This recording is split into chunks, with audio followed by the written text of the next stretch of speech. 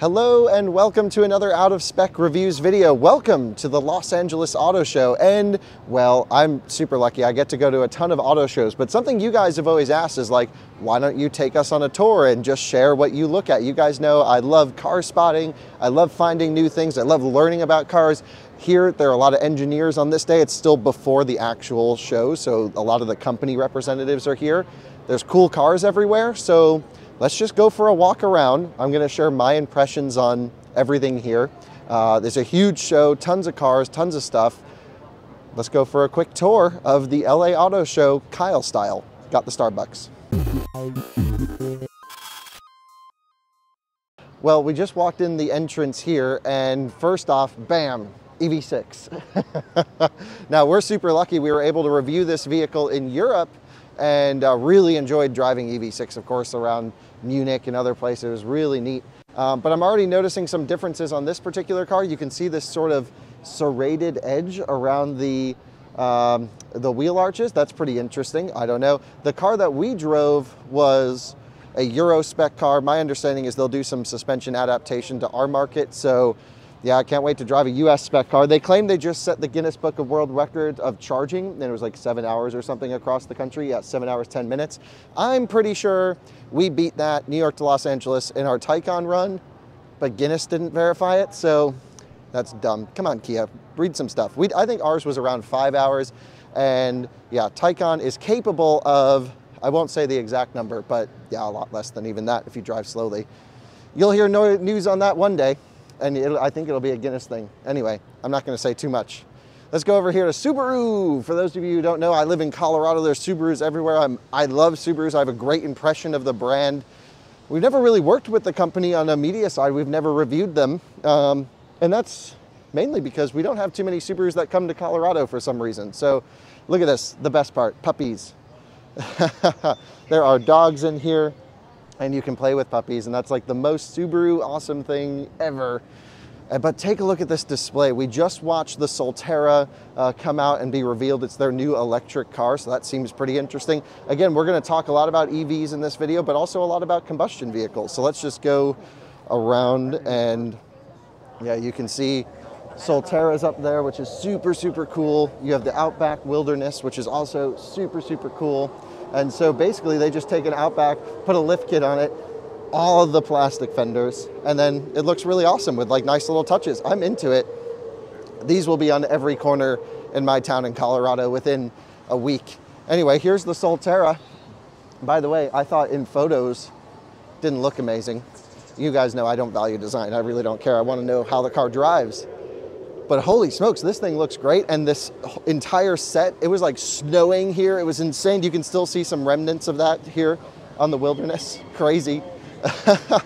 And yeah, like the floor moves around, and maybe we'll insert a little clip now of the Soltera coming out for the launch.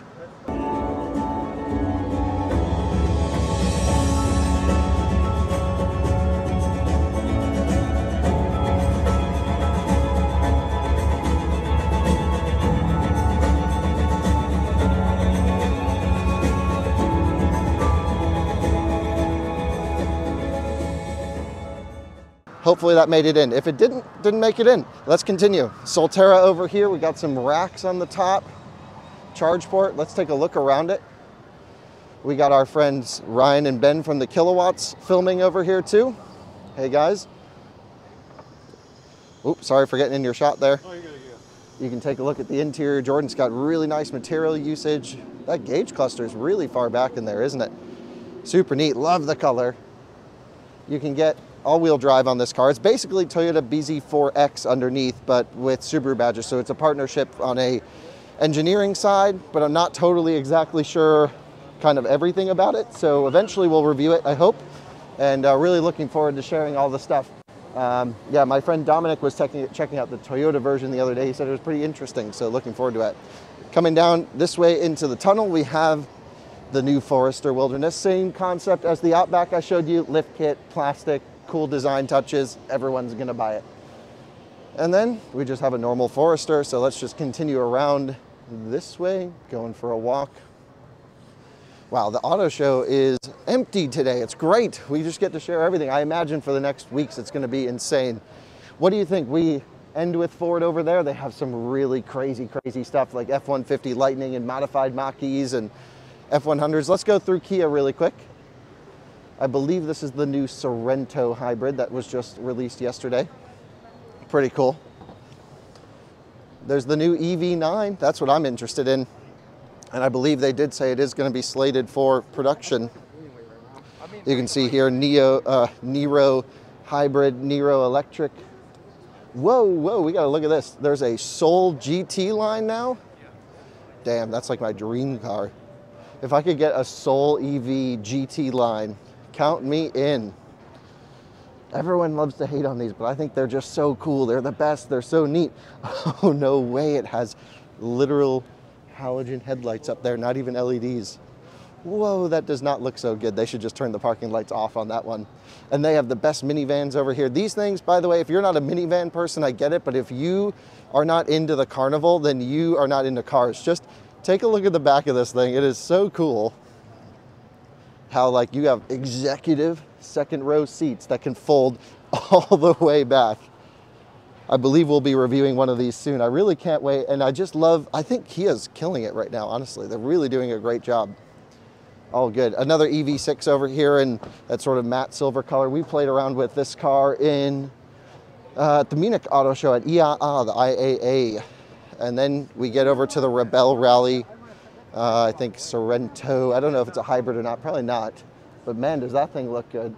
I really love support of Rebel Rally, mostly because it's a women-only event that involves no navigation assistance for off-roading. It's just so cool. Anyone who competes is a total badass. It's a great thing, and I'd love to find maybe some of the ladies that work for Out of Spec to go send them on a Rebel Rally one day. I think that'd be really neat. Oh yeah, how can we forget? Let's not skip the EV9. Holy crap. This thing's like a Telluride, but electric, and it looks sick. Love the wheels. It's like an interpretation of the ID3 wheels that we had in Europe, but like, damn, it's got like a giant ass triangle in there. You see that, Jordan? Isn't that crazy? You're Mr. Design Guy. What do you think about the car? Very boxy. I really like it. Thank you. I can tell too. Yeah. Maybe you're not so different on design evaluation than I am. Look at the interior headrests. Wow, you know, concept cars have never really been my thing, right? I really like to see the production-ready versions, but overall, if it's gonna look anything remotely similar to that, count me in. That is sick, so sick. We have some Hellcat stuff over here on the left, 800 plus horsepower out of the box with a warranty, screaming V8. How can you not love it? I mean, FCA really just went crazy. There's the new Grand Cherokee 4xe. The way to spot the 4xEs, of course, is this blue accents on all of the vehicles. Wow, they just blasted the music when we rolled up. Anyway, that's how you can tell it's a 4xe.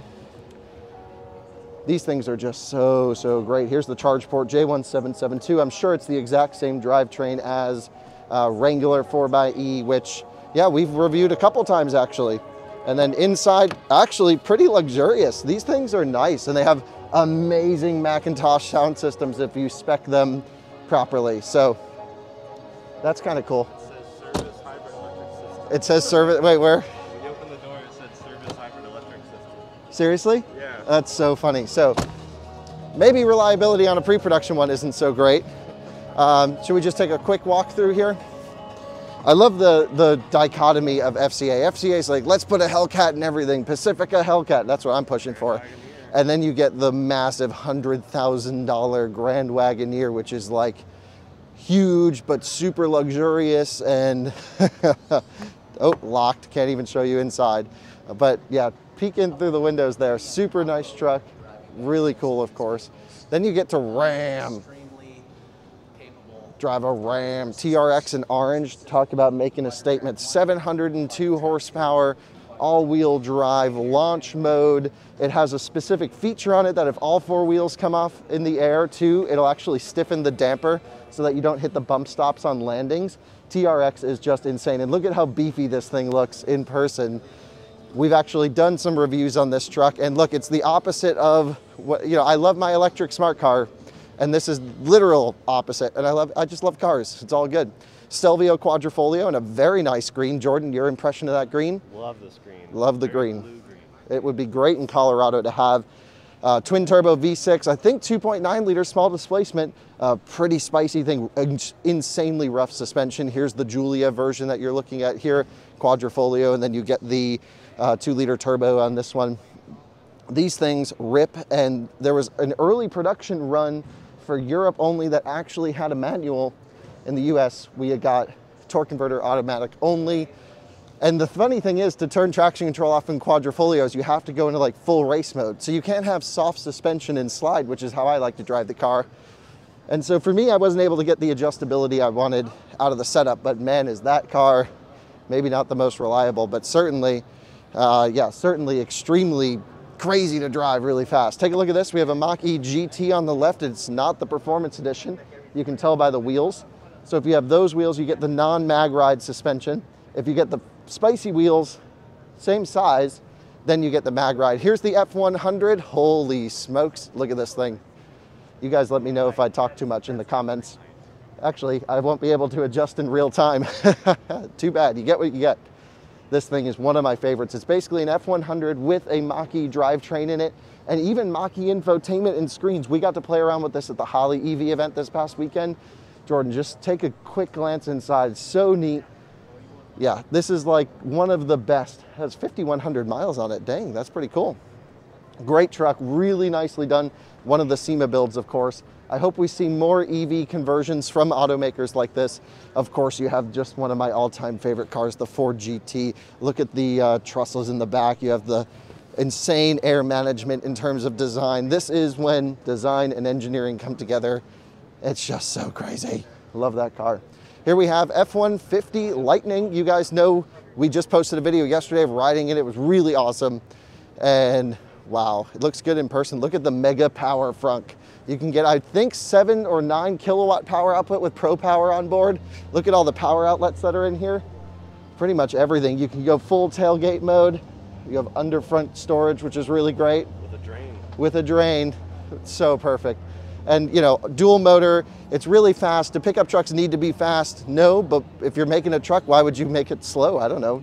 Fast and efficient, that's what I'm all about. So I like it. Mach-E going for a hard launch right there, full brakes. Nice Raptor. Mach-E, let's see the spec on this particular one.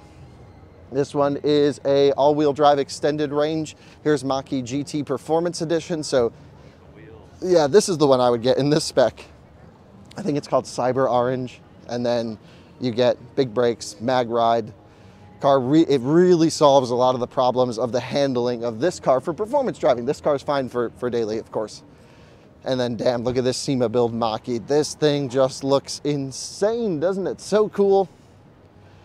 So they took a California Route 1, which is like the most efficient version, rear wheel drive, big battery, of course. They put insane seats inside. That's so cool. They put on a wrap that looks like solar cells on the roof. It's just a wrap, I think, actually, maybe not. Yeah, I don't know, hard to say. I think it is. And then of course you have some attachments here on a little bit of a bike rack that's hooked up to, take a look at this trailer hitch. It's literally an inch off the ground, look at that. That's pretty neat. That is pretty neat. Oh, look at this Mustang here. Great color on this car, by the way. It looks nice. Love the surfboards on the top. Love the Ford plates. Guess this is an RTR specific upgrade package. That looks pretty good. All this looks pretty good. GT500 right here. We've reviewed that car. Insane car. Really great. Everyone says GT500 is like this track killing monster. I don't know. I was so impressed with the balance of the car, actually. I was like, dang, that thing is great. Dances on the limit. Wasn't scary at all. Wasn't stupid fast. Was like exactly what I would want out of a car, except I'd want 3 pedals. Maverick. We've reviewed the Maverick many times on our channel already. Brandon attended the first drive launch for us. And this one's like a maxed out Lariat. But the thing that I like about the Maverick is if you spec one base, it's 19.9, I want to say, hybrid, 40 mpg city, steel wheels, and you still get all the infotainment stuff, everything you would need. And cruise control is not standard. That's my favorite feature, but who cares? And if I owned a Maverick and I lived in Southern California, how could you not do this? This looks amazing. Yeah, that's just the spec right there. Drop, fender flares, awesome aero wheel covers. That thing just looks sick. There's some more Ford stuff too, like the Escape Titanium Hybrid. Woo! Another Maverick. F-150 Power Boost. This one's the hybrid. This actually has done huge numbers for us in our coverage. And you can get, let's see if this one has it really quick. Yep, it's got the Pro Power system. So take a look at this. Not only do you get the 110 outlets, you get a 240 volt hookup, and you can actually charge a car from it. Now, depending on spec, you can actually close the tailgate. Let me see if this one has it. Yeah, it does. Auto close tailgate. Now we're talking. That's luxurious living. Oh, and you want to see something funny with F-150s, by the way? If you want a really fast F-150, deploy the spoiler. Look at that. Just go like this. Downforce, baby. Now, put her back. Love that. I kind of want to drive F-150s around like that. E-Transit, take a look at this. We just shot a whole expose on this car for Inside EVs. You know it's an E-Transit because it says E-Transit. Also, of course, DC fast charging, 115 kilowatt peak, rear motor, 198 horsepower. Is that true? 198 kilowatts. So what's that? 290 horsepower, roughly. Come on over. You can get this in 3 different heights and 3 different lengths, depending on your spec. No lights in there today, but this one does have the power door option. Let's just, yeah, we'll just wait here for it. Let's just. And the power door is going. Woo, good job. It's about how slow it'll charge, I imagine, at 115 kilowatts, 67 kilowatt hour battery pack usable, something like that. Honestly, doesn't need to charge the fastest, doesn't need to have the most range, 108 to 115 mile range, I believe, EPA projected based off of load capacity and things like that. Pretty neat. Of course, we've reviewed the Ranger on this channel. We've reviewed the Bronco on this channel. This one's spec'd. Awesome. There's actually a Bronco display outside. We may or may not cover it, but they have goats there, right, Jordan? So cool. And goat mode, go over any terrain. Weird thing about GOAT is it's G-O-A-T-T because I think Ford says go over any type of terrain, but then, yeah, that's not how acronyms work, but it was something like that. I guess we have more Subaru stuff over here. Take a look at this. So we got Rams going around all day, just sitting at, 1,000 RPM. These trucks for like a week and a half will be under big load and never go above like 2 miles an hour. So pretty amazing design use case, I gotta say, for low speed. If you live in an area with traffic, these things are gonna be proven. Look, now we get the spicy Subaru stand. We have, yep, new BRZ, which is essentially the same thing as a GR86 Toyota. Again, partnering that Toyota Subaru partnership. Rally car looks great, but this is, of course, just very exciting to see.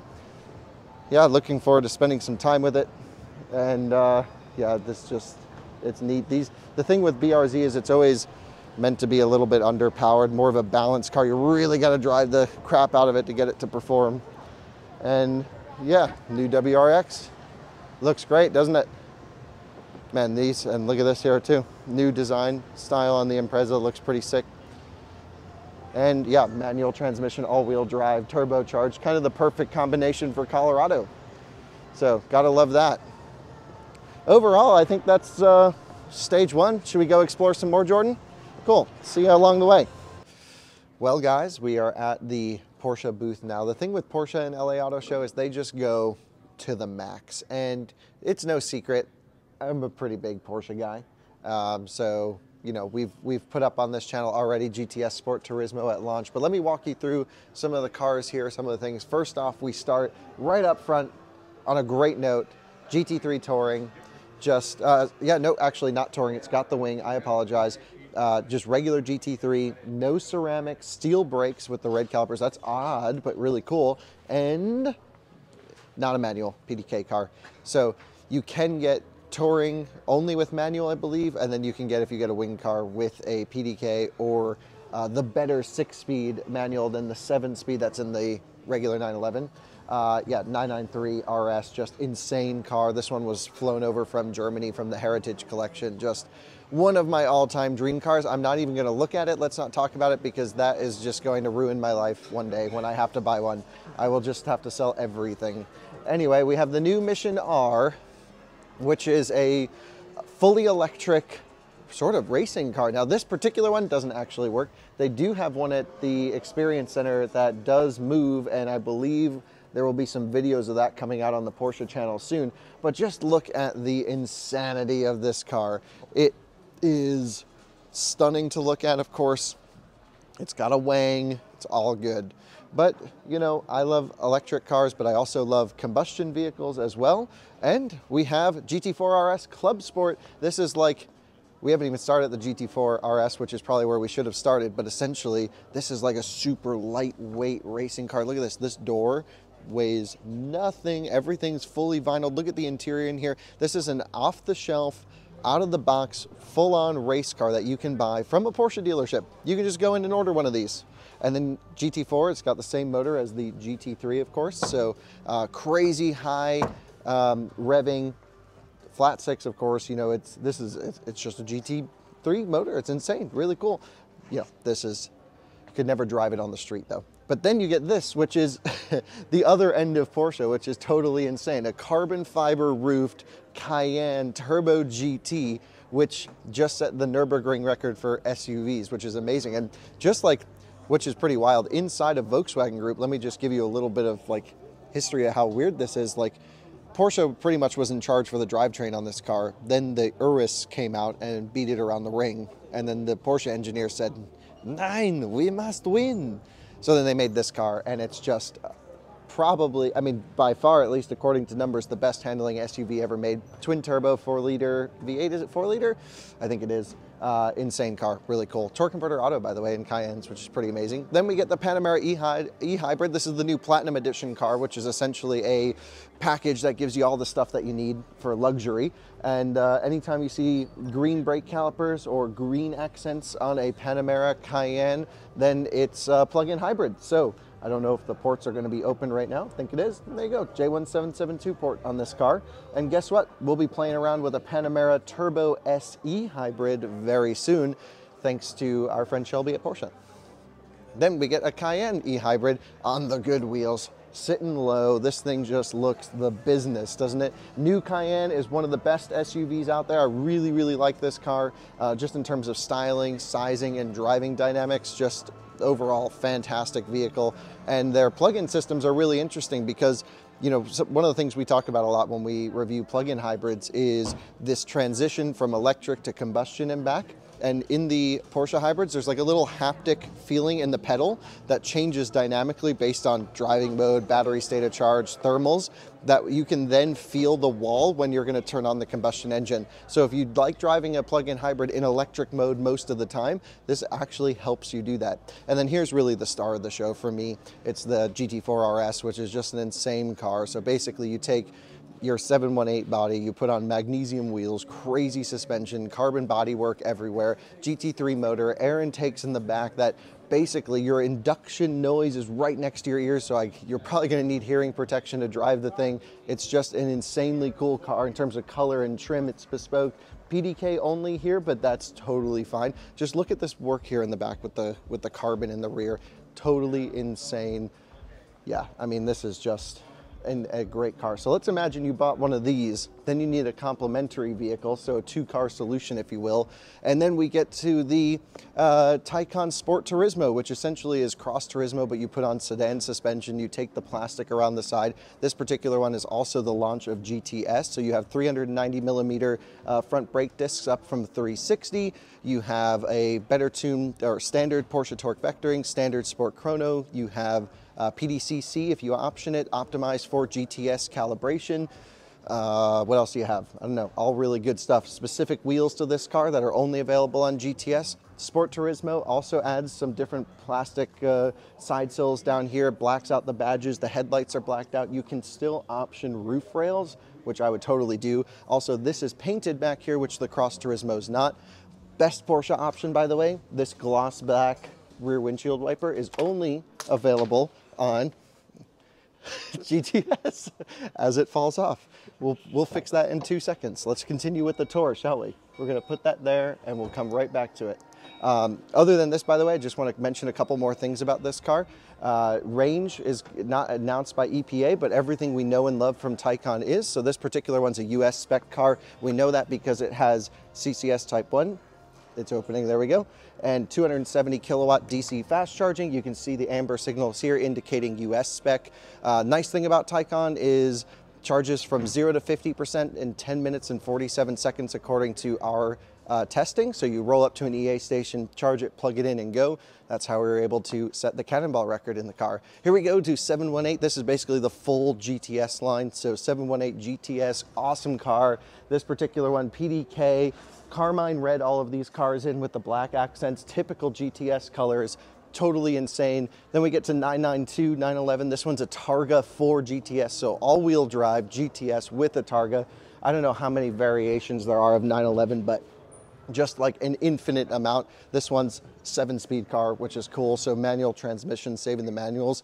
We get to Macan, which is really in its last year. Macan 3 is about to launch here pretty soon, so we'll see that next year. And they kind of stuffed this car over in the corner because nothing new or crazy going with it. But I have to say, this is a great car.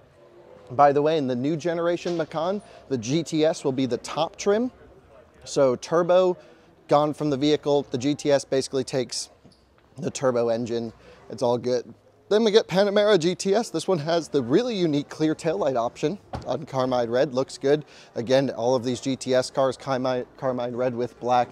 Awesome car, great executive sedan. My impression though, if you're gonna go for Panamera, just go for Taycan, I think. That's my impression. Then we get Taycan sedan over here, this particular one on the 20-inch Turbo S aero wheels. This is a rear-wheel drive car and in white, typical launch spec for Taycan. Nothing too crazy, but it does have a really cool interior that is this sort of veganish, this cloth interior, more or less, if you will. I think there is some leather in there, I don't know exactly. And then we have Taycan Cross Turismo. This one is the, of course, Turbo S. This is the exact car that Motor One used that won their entire comparison test. Spec'd in Mamba Green.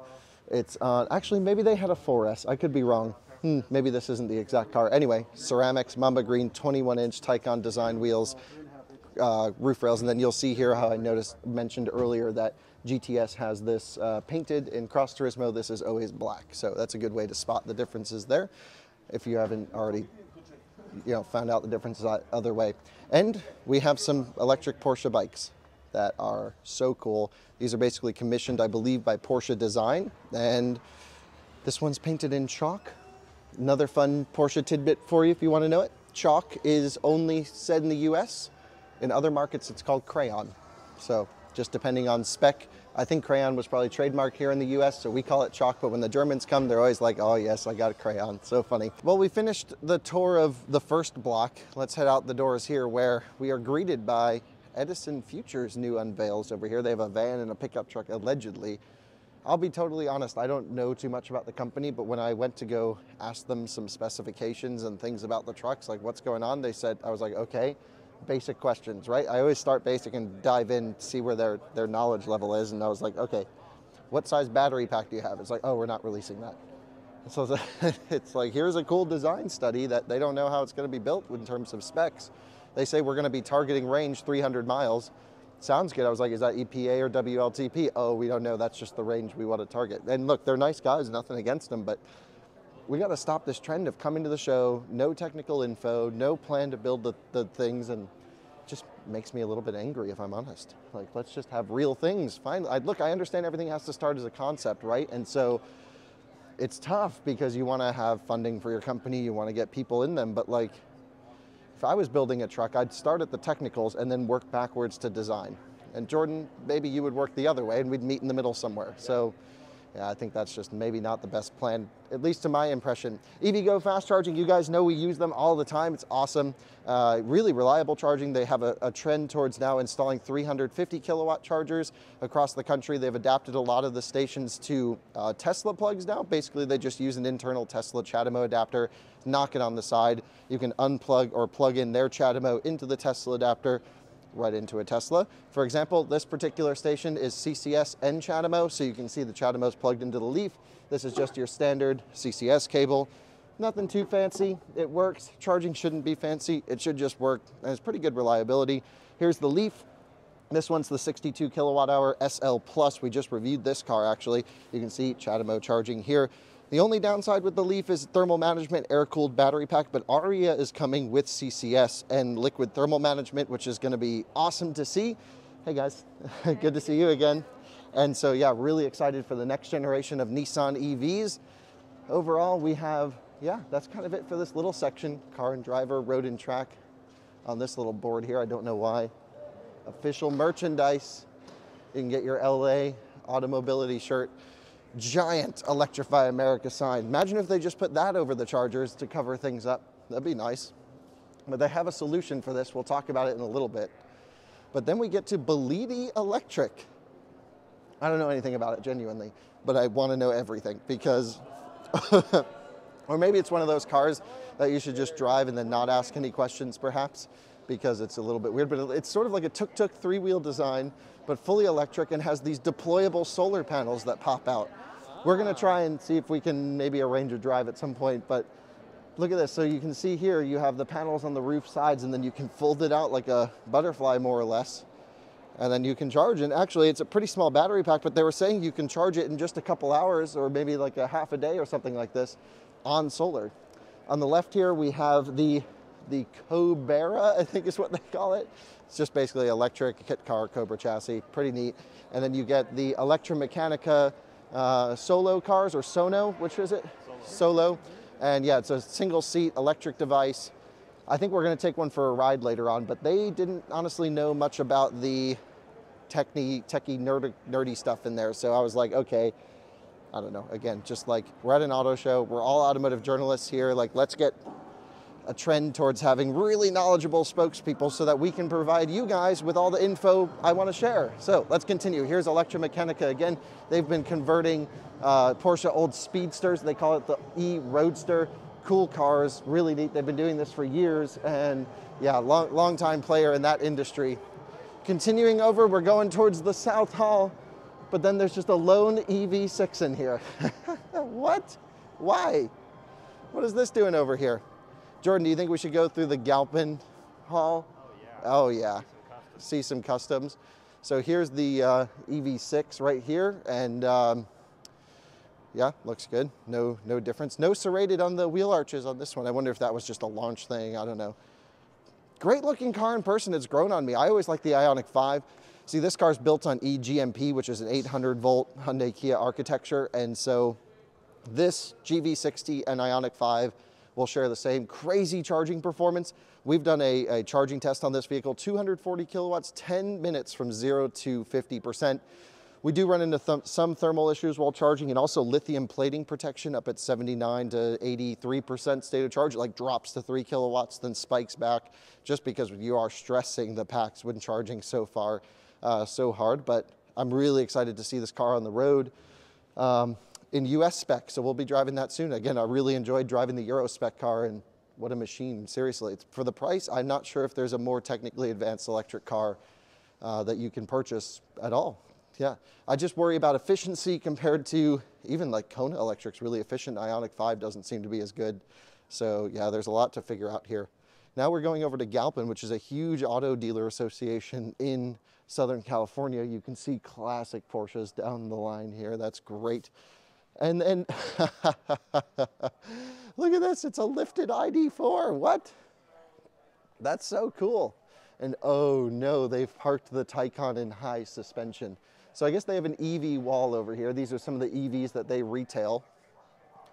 And so what's funny is we were talking to some of our friends at Volvo, and they were like, Galpin does such a good job with their displays. We didn't even put a whole stand in because Galpin just brought it. Take a look at this, ID4 lifted on great wheels, rear wheel drive, by the way. This one's not even all wheel drive. And damn, kind of want to go for a ride in that. That's pretty neat. Mazda MX-30, the worst EV of the year, objectively and subjectively for me. I-Pace, I wish we could cover more I-Paces. They're so great. They were really right on the leading edge. There was a time where electric SUVs were just Model X, e-tron, and this car. That was it. Miss it. Chalk Taycan, probably Turbo S, I imagine, with ceramics. Let's take a look. But they parked it in high suspension. Why? I don't know. Turbo, wow, 4S on ceramics. Damn, that's an interesting spec. So they spec power charge port, Mission E design wheels.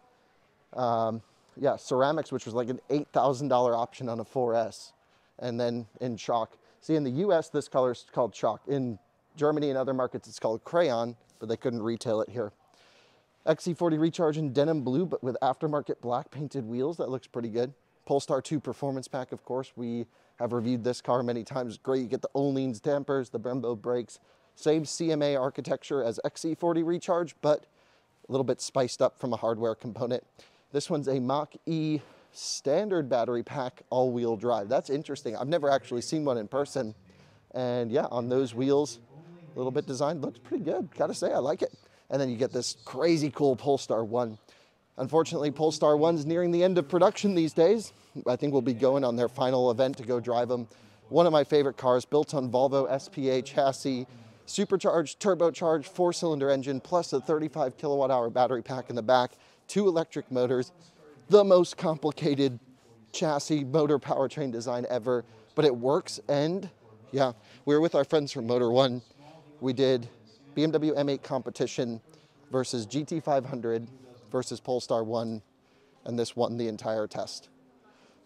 Oh, I'm running out of breath, but I can't. Let's go take a look at these. Nice Astons back over this way. GT in the Golf livery, which is really nice. Then you get, of course, another GT500 in Grabber Lime, I think is that color is called. Evora GT over here. But then take a look at these Defenders. You guys know I'm a huge Land Rover nerd. And man, I do love the new Defender. And I love the green on this, the flat old white wheels with the white roof. That is about the coolest new Defender I've ever seen. I mean, part of it, it feels a little bit imitation-y, maybe a little bit too much green everywhere. But holy smokes, am I digging that. That's cool. That's cool. If you had an old classic one to match this spec, that would go really well. I like this blue Surfer Edition thing too. That's pretty neat. And you just have all the modified Broncos down the line. Well, cool. And check out that lifted Navigator with Max Tracks on the roof and everything. That's pretty sick. Yeah, Galpin just goes all out, don't they? They do a great job. Let's run out. Yeah, these Astons are great. DBS, drop top, love that. Doesn't get better. I don't see why we have to like just electric cars or combustion cars. It's nice to like both. I just love cars. Wow, this is cool. Holy smokes. Wow. This is an Aston Martin Signet. It is one of my dream cars. I don't think it was ever retailed here in the US, so I don't know how this car got here. I can't believe. What? This is so cool. It's basically a Scion IQ rebadged as an Aston so they can meet CAFE standards for fuel economy. Really awesome car. Powertrain's pretty much totally unchanged, but like this wins Auto Show Award by far. It's the best one here, so gotta love it. It's really awesome. And just having a purple Signet, oh, super, super, super into it. That is so cool. Well, let's continue onwards. Guys, we're heading into the next section now just for a quick tour, so I can see some weird ass electric cars down there. This is right up my alley. Let's head down. Holy smokes, look at this. There is a company called Imperium, which I've only heard of. If you take a look over there to the left, they have these weird, like, electric cars. I don't know where they're based. All right, so let's go look at some Imperium stuff. Whoa, this is weird. So they have golf cart, donked golf cart. Look at that thing, that looks hot. We got the security patrol, the Paul Blart machine right here. It's called the John Way Irby 4. That is a great name. 4 kilowatt DC motor, interesting. You can go up to 35 miles an hour, up to 75 miles on a charge, 72 volt, very low AGM packs. You can option a lithium. And then the security package is available for $895. I assume that gets you the lights and everything like that. How neat is this? Wow. Man, just talk about a way to not get taken seriously when you try and pull someone over, but hilarious. This thing is so cool. Surfboard on the roof, hell yeah. Perfect for like little rental fleets and stuff like that. They're only $8,000. That's wild. Love it. Say that one more time. Great Christmas present. Christmas presents. Well, yeah, you will just put it in carry-on with us on the plane. Yeah. Back to where? Yeah, Colorado. Colorado. Yeah. And then we get the, I guess, box version. Perfect for little resorts and stuff like this. This is like a knockoff Ford Ranger-esque, but badged as an Imperium. Oh, that is not a good door sound feeling. But it's kind of like the Candy EVs reviewed. Really junky, but like when you start factoring in price, like maybe good. I don't know, let's try the door thunk test. Ready? That's really not bad.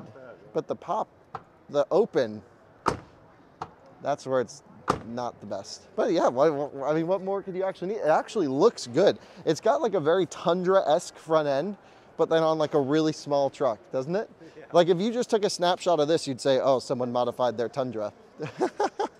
This is the SEV. Pretty interesting. You got quilted floor mats, baby. We got wood grain. This is a Skywell. So interesting. I've never been able to see these in person. Look at the seat controls on the backrest there. What could that possibly be for? So the rear passengers can adjust the passenger seat? Is this meant to be like a chauffeured vehicle? I don't know. This looks so interesting. So I guess Imperium would be the importer. Yeah, you can see Sandy put his sticker here, Monroe Live. That's cool. I'm sure it's on his channel. I kind of want to check it out now. That's neat. I hate to say I don't know enough about these vehicles other than they're pretty interesting. Charging port, Type 2, or is that G? Yeah, that's Type 2. And then CCS on the bottom. So they're not even adapted for US charging standards. These things don't go back in. Holy smokes. That's so weird. Yeah, I don't know. Good luck, but like, wow. I mean, they're kind of cool. I think we should try and review one. If anyone from the company is watching this video, give us a call. We'll fly anywhere. We'll take one out. We'll take all of them out.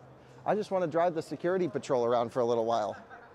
That is just super cool. Then we get some more stuff over this way too. You get, oh, they have a trike version, kind of like a tuk-tuk again. That's cool. And then what's this little contraption here on the right? That is one of the most interesting looking things ever. Totally blacked out windows. Really neat actually, isn't it?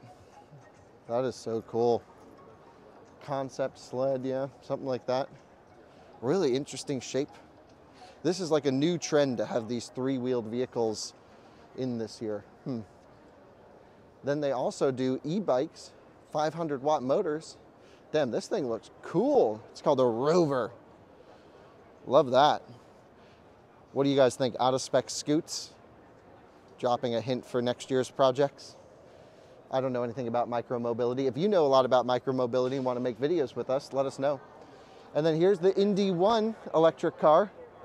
This is supposed to be like a computer gaming EV. Essentially, they're saying, this is a supercomputer for the road. You can game, and then, I'm not sure why you'd want to do that in a car, but I guess some people do. It's really like a Gen Z mobile. And then it's like big and like shaped quite nicely, but I have to be totally honest. We came to review this car yesterday, and another situation like the cars earlier, they couldn't tell us anything about it. They had in their press release, right, 95 kilowatt battery instead of kilowatt hour. They didn't know the motor designs. They didn't really tell us anything about the car. So I was like, look, if you're not confident presenting the product to me to share with our audience, I don't think we're going to be confident enough to share it with you guys. So maybe we'll give this a couple more years to bake a little bit longer in the oven, if you know what I mean.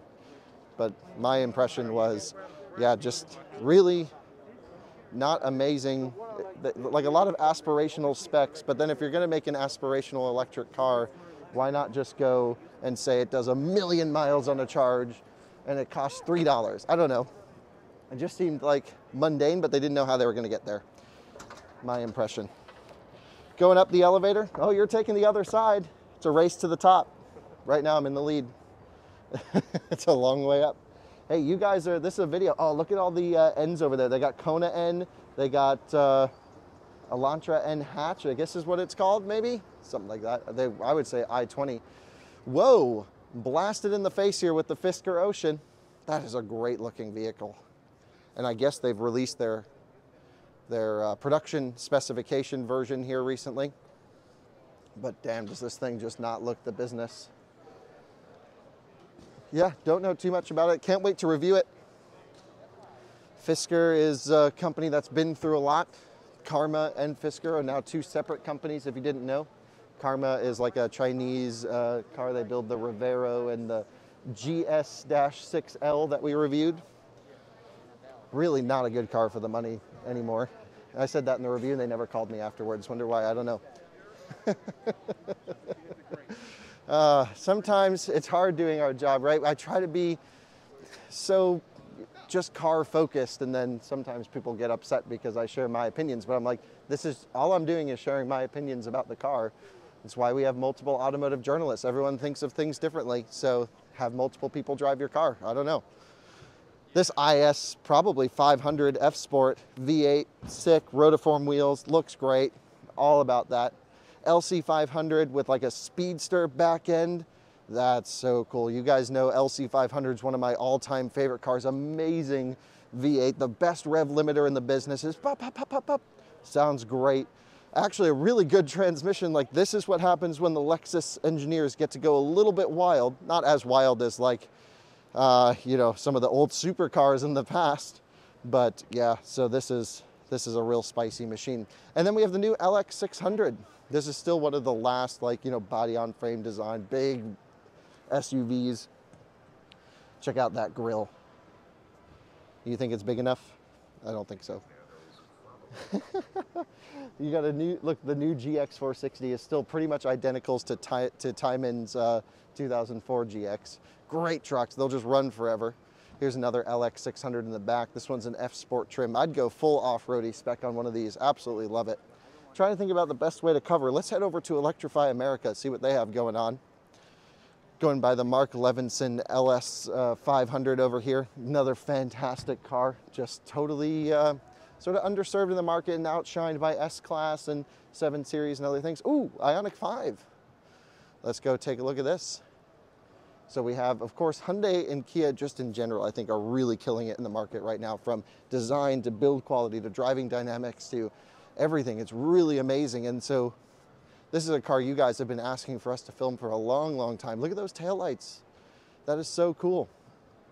We'll do a full tour on this. They're filming with it. I don't want to kind of get in the way of anyone. You can see here the wheel design's neat. We've seen this car in Europe, so nothing super new. We'll let everyone kind of work with it as they need to. We don't need to get in their way. So really, really neat.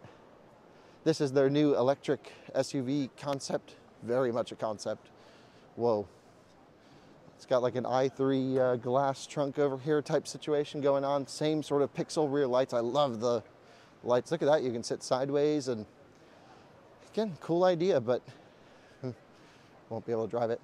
This is the Kona Electric, the exact same specification that we actually have at our house right now. That's sitting there for review. And yeah, cool car.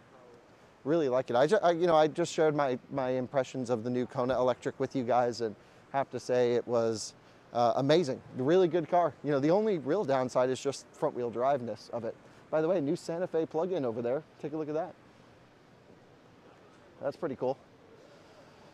Elantra, one of the best entry-level cars here in hybrid form. I don't think I've driven the hybrid, but oof, this thing is really, really neat, really cool.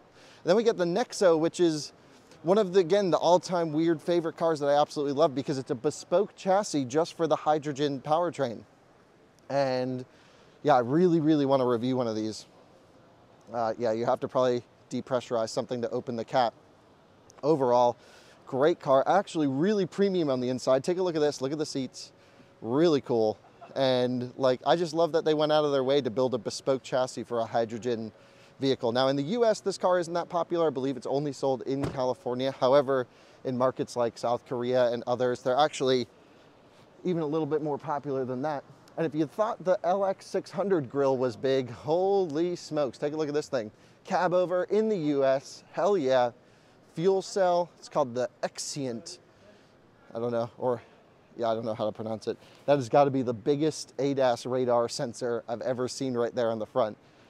Beefy. Man, I'd love to drive this. Hyundai's working on great stuff, great designs, all together pretty good. I see a Model 3, I see a Tesla Model S Plaid over here. Why? I don't know. Oh, look, this is my favorite car here, Jordan. Love the design of this.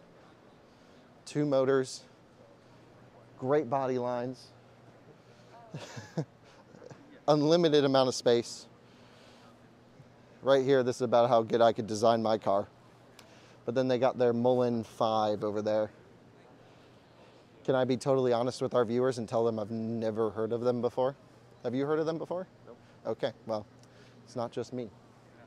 Yeah, we're kind of skipping around. Let's just rock and roll over this way really quick because I see a Canoo, see a Tesla Model 3, baby. How about that? That's pretty exciting. Actually, this one's pretty funny. They got the wheels all curved up on it too. Look at the back right wheel. Just destroyed. Brand new one though. Blacked out trim, new updated sport wheel designs. Canoo right here. This thing is cool. License plate Go EV from Oklahoma. Canoo is really interesting. It's more of a design study, but I think they're, like, as far as they go, I personally understand that the design is polarizing. I love the way it looks. I love the concept. It's an electric people mover that will increase in time with sort of ADAS features, so you don't have to drive as much. They'll also have a leasing structure, so they'll go out, they'll come back, they'll go out, they'll come back, they'll get updated and refreshed every time. So multiple use case for the chassis. They'll have a full closed loop sort of structure where they can put materials in the car, send it out, and then recycle at the end of their cycle. I think it makes sense. It's pretty cool. Now we get to a pretty big story over here. Electrify America, front and center in automobility this year, which is pretty cool. And so you can see all of their Electrify America home chargers lining the walls around the back plate. I've been asking them to get Tom a unit so that he can do an Electrify America home charger review. But if you look straight ahead at the Signet units, those things are under, well, it's a mock canopy, but a canopy. And over the next 1 year, there will be 400 to 500 of these individually installed at more than 100 stations by the end of 22. And they will actually generate power. Now, the power that they generate won't be enough to actually charge a car, of course. It's going to be a couple kilowatts of panel, I imagine. But overall, you'll be able to power your lights and other things like that. So in terms of, I guess the way this would work is you pull your car up here. I guess you get real close or you back in or something, you open the door, you're under the canopy, you grab the CCS connection, you plug in the car. I'm imagining like a Taycan or Mach-E over here, or if you have Kona, you plug in up front. And if it's pouring rain, well, you're covered and it looks really cool. Nice thing about these is they really don't require any crazy work at the sites. You just drop them in and I guess plug in some lights to them. Great idea. You can see here a little test drive loop. These are all just display chargers. I don't think they're actually plugged into anything other than 110 outlets. And yeah, that's pretty interesting. I see Ioniq 5 over there.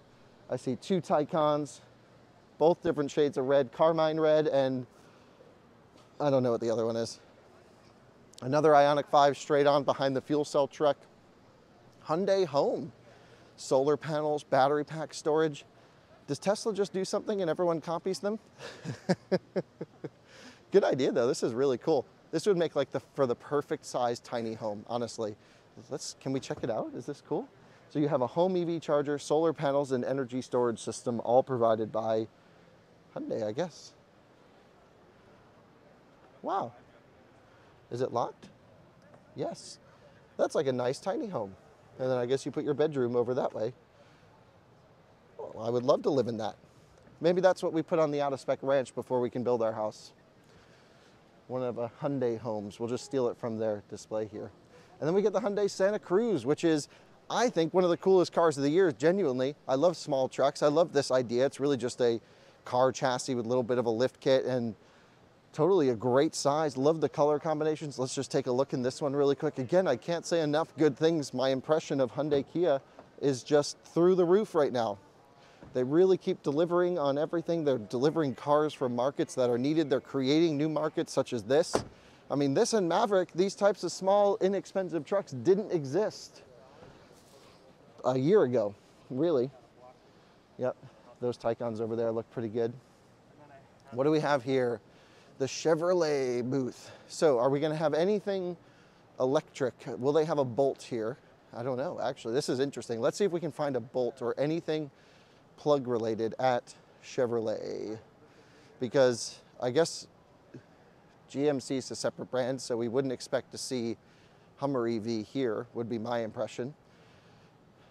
See a new Suburban with the off-road stuff. That's pretty good.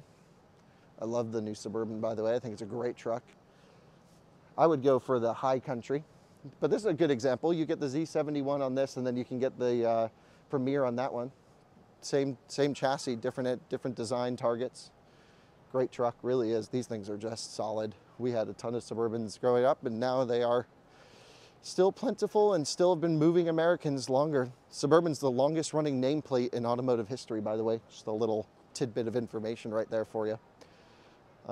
Still not seeing literally anything electrified. I see a diesel Colorado, the Baby Max. It's a 4-cylinder diesel. What do we have here? Big Silverados. Big trucks back here. New C8s, Corvettes. If we can't find electric, let's find some spicy stuff, yeah? Z06. Hell yeah. I'm so excited for the Z06. Naturally aspirated, flat plane crank. It's gonna rev to the moon. Big power for being non-forced induction. I don't know what it is off the top of my head, but seriously spicy. And it just looks good. All the extra air intakes all around, a really great holistic package. You guys know we've reviewed just the standard C8 with Z51 performance pack, and yeah, left me wanting more. Well, here's more.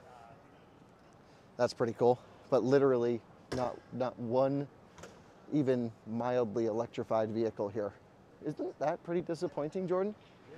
Look, I'm not Mr. EV all the time. I think there's a time and place for combustion vehicles, but I think overall, you know, GM needs to like put some EVs out here. They keep saying they got this big plan. Let's see it. Bring the Silverado EV concepts. Oh well, that's a little disappointing. Now we get to one of my favorites, JLR. Here we go. F-Pace SVR, 5-liter supercharged V8, 550 horsepower almost out of this thing with the tune, maybe more, maybe 575. This is one of the best SUVs on the market. New updated interior, by the way, looks really good, that shifter and everything.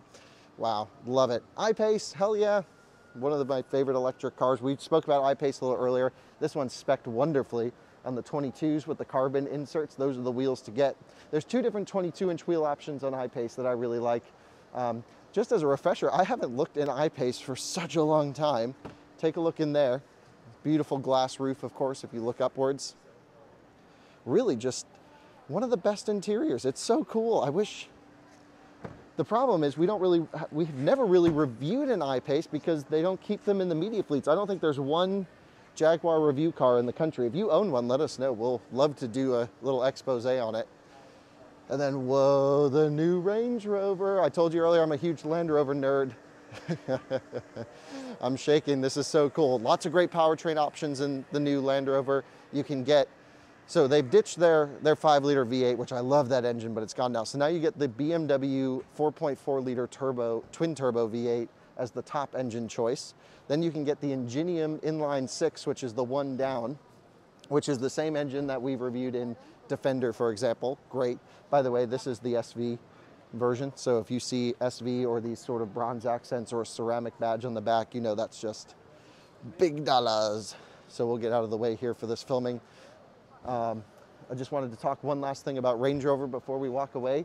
So in Range Rover now, full size, you can get a plug-in hybrid system. I don't know when it'll come to the US, but it's actually great. So the last gen Range Rover had the 2-liter Ingenium engine, which is, my impression, not a great engine, paired with a plug-in system that, in my impression, was not a very good plug-in system. Now the new plug-in hybrid is like 35 kilowatt hours, 100-mile WLTP range. Land Rover says about 80 miles real world, 60 to 80 miles real world. And yeah, it actually does DC fast charging at, I want to say, between 40 and 50 kilowatts on that plug-in hybrid. So that might be a really cool car to play around with. I can't wait. I know not everyone loves plug-in hybrids because it's sometimes the worst of both worlds instead of the best of both worlds, but in my impression for a Range Rover, it's probably the right powertrain choice.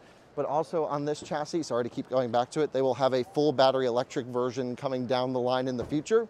And yeah, can't wait for that. I'm an ex-Land Rover, Range Rover owner. I just love them so much. Defender 110, of course, on the big wheels. Looks pretty cool. You can now get the V8 in this. It is the 5-liter supercharged V8, 510 horsepower, I think, in this configuration. Cool thing about this is you can even get a drift mode, and in the press materials, they have it lifting a wheel, sliding around on the short wheelbase. It's so cool.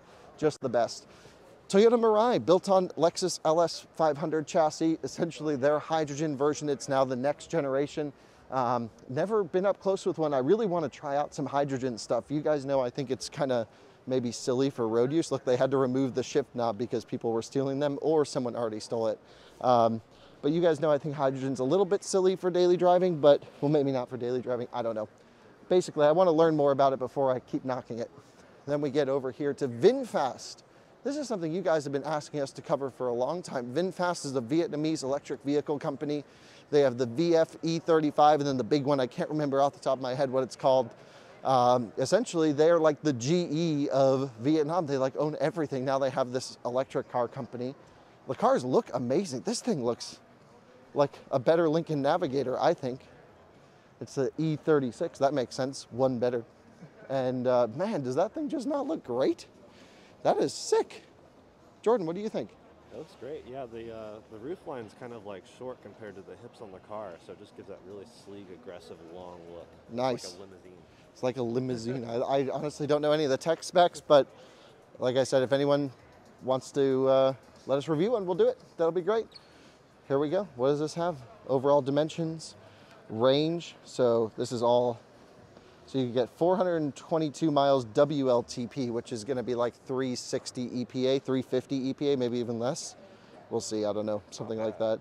Here's some more stuff.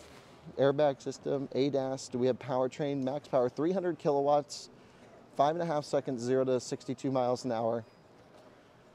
Nice. E36, I like it. That'll hopefully do really well. Seems like a really great design. And then remember how I was saying earlier in this video how Volvo didn't put their own stand here because Galpin basically was doing it for them? Well, here we go. So you have Honda and Volvo kind of in one. Feels like a car dealership floor, and that's because it is. Volvo V60 T5 with the sport exhaust tailpipes. Great color on this particular one. T5 XC40. This one's an R design, pretty nice spec. S60 over here. This one's the B5 with the new mild hybrid system, and because it's an inscription with the mild hybrid, you actually get the Orpheus crystal shifter, which is pretty cool. That's neat.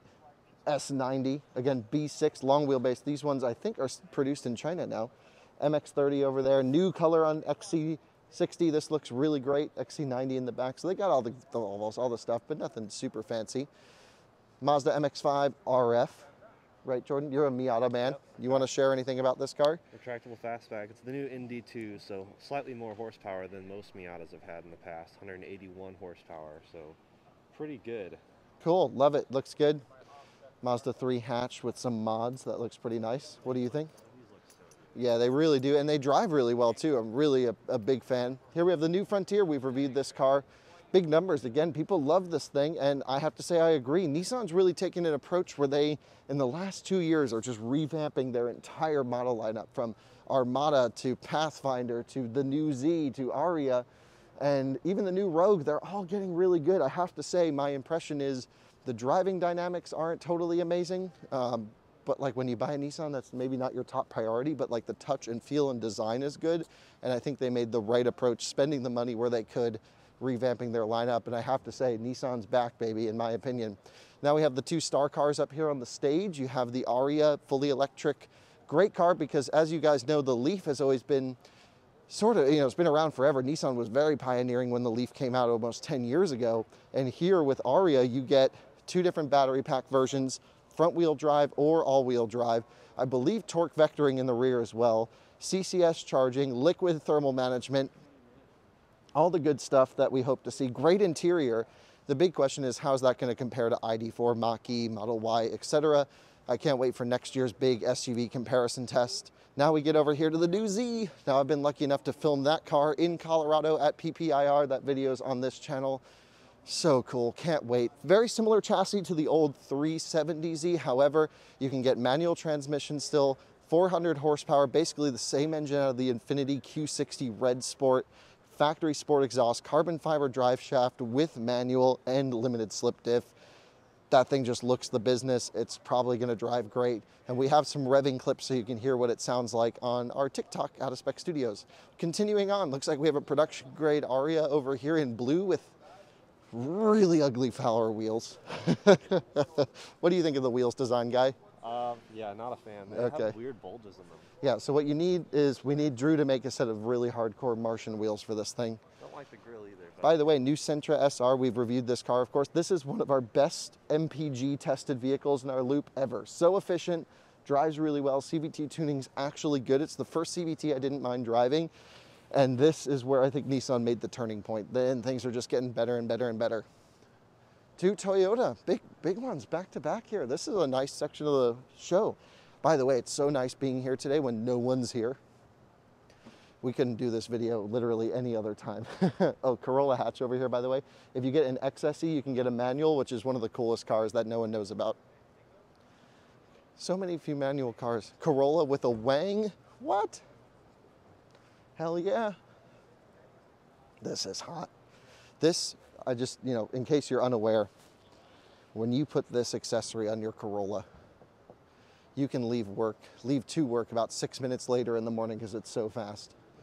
Oh, it's a Camry TRD, hell yes. The only thing cooler than this is the Avalon TRD, which they're discontinuing, but saw one on the road the other day, got excited. By the way, new Tundra, baby. This thing's big. You can get a hybrid now in the new Tundra. I'll show you that powertrain system over here. Yeah, look, the Tundra is a really popular car, built, I believe, in Texas, so it's American-built truck. The styling subjective, doesn't do anything for me, except make me want to walk away a little bit. But in terms of capabilities, in terms of overall build quality, you just can't deny how strong those trucks are, how well they do. And overall, honestly, I think it's going to be a huge seller here.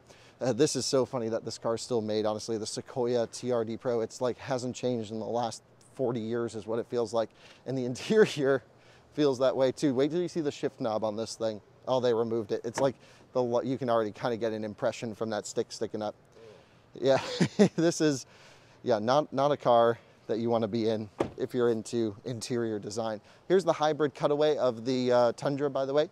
So battery pack in the rear, I don't know any of the specifics. You can see pancake motor sandwiched between the motor and the transmission, which is super neat. And this means you can also do a four-wheel drive mode in electric, since you can see the PTO over here, or I should say sort of the transfer case, is post-electric motor. Onboard charger looks like it's over here, some of the inverter, some of the work, stuff like that. And that is the factory placement for the steering wheel. So you must just drive down the road sideways. I'm just joking, of course, that's not true. Ooh, here's a new Tundra build for SEMA. That looks pretty good. It's on some general grabbers. Max tracks on the rear. Big cab, short bed, the way it should be. Steps out the back, TRD Pro spec. Man, that thing looks pretty good, I have to say. Here's the Platinum version, so this is like the maxed out one with all the stuff. Yeah, it is a huge truck. Man, I can't wait till we get one to test. 4Runners here, TRD Pro in this great limeish green color. Really, really, really love that. I gotta show you the camper in the back on the Taco over there. It's called Tacozilla, but before we do that, take a look at this Supra. What do they call it again, Jordan? I don't know. It's a one-off, I can't remember the name, but very reminiscent of Supras of past. The Sport Top, built for SEMA, of course. Really cool, you know, automatic. I wish they would go all the way and just put a manual in this car. BMW B58 inline 6-cylinder, 380 horsepower for 2021 model year, 2022, I think, up from 330 or 340. Great car. We've done track reviews on this. We've done road reviews, not on this one-off version, but honestly, one of the best cars I've driven all year. The only thing is, like, if you're going to buy a fun car, it needs to have 3 pedals. That's really its biggest downside, in my opinion. Wish it was more. This one has 3 pedals? Yes, this one does have 3 pedals. It is the GR86, right? Why am I'm just getting confused. I've been talking for so long. GR86, really cool car. Again, same thing as the BRZ that we saw at the Subaru booth, just kind of badged each way. Some little engineering differences, but not much. This is the Rhombus. Hell yes. I just love everything about this. It looks like a Toyota interpretation of a Citroen from 20 years ago. Look at the steering wheel, it's so weird. Everything about this, you know, concept cars. Toyota's been doing these concept cars for a long time, but I just love this whole stand because they have like wheelchairs with electric front motors, like suitcases with 6 wheels. I don't know what any of this is, but it's so funny and so cool. And I love all the weird stuff. You guys know that. Super neat Tacoma lifeguard truck. But take a look at this, the Tacozilla. You guys know I love overlanding, love camping. Would love to shoot a whole video of this for our overlanding channel. Perhaps we should do that. Take a look at this in here though. They did a great job building this thing out. You got a bed, kitchen, I imagine a little shower on the left-hand side. Nice materials, good views, very old school reminiscent of Toyota camping in the past. Love the color trim design options out here. Love the exhaust pipe exit over here. This is one of the best design elements, I think, of the entire truck. Now in practical, real world, I don't know if you could actually do it that way once things get hot, but overall, man, what a great looking vehicle just in general. Then we get the new BZ4X. This is similar to Soltera underneath. Front wheel drive or all wheel drive, only a 10 kilowatt increase in all wheel drive, which is pretty weird in terms of power output. Don't ask me any specs because I don't remember, but yeah, it looks pretty much the same, maybe a little bit not as cool as the Soltera, but won't really make a difference one way or the other. I think, at least off my impression, my friend Dominic was just playing around with this car, and I think we've hit pretty much everything. We skipped the Lincoln booth. Perhaps they have a plug-in hybrid 400 horsepower Aviator, but I don't really think there's anything super new over there. And then look at that Fisker Ocean there off in the distance, covered up. But I think that's pretty much the LA Auto Show, so no one's around. I'll say goodbye. Thank you so much for tuning in, joining the auto show as if you were kind of walking around with me. I know it's a long video. Some of you may not care, that's fine. But at least that was my impressions of the Los Angeles Auto Show. A lot of automakers not here this year. BMW, Audi, Mercedes. Yeah, just a smaller show in general. And honestly, I think that's fine. Fun to come to. Saw a lot of viewers, saw a lot of people in the industry. Great to see everyone if I saw you here. And man, ready to chug the rest of this. See you on the next video. Bye-bye.